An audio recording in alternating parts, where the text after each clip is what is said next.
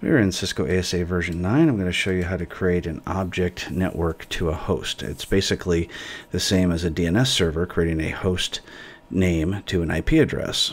So we'll go ahead and start by typing object network, and now comes the name. So we'll call the name mail. Now you can see that it's taken us to a subcategory. So we'll go ahead and type in host and then the internal IP address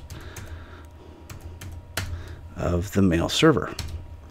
So now we have an object called mail, and it is tied to the IP address of 1042.110. So if you were to ping mail, you would get this particular IP address if you used the ASA as your DNS server.